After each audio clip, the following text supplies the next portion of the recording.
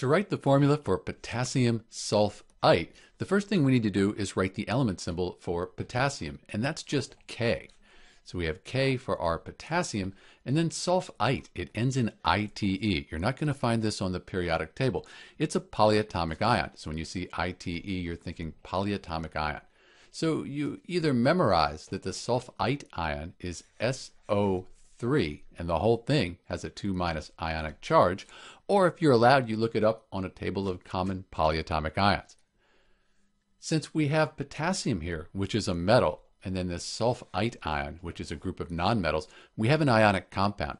So we have to think about charge.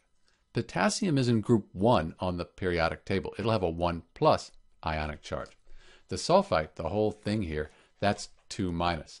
So if we had 2 of these 1+ potassium ions, 2 times 1+, that's 2+, that would balance out the 2-, give us a net charge of 0.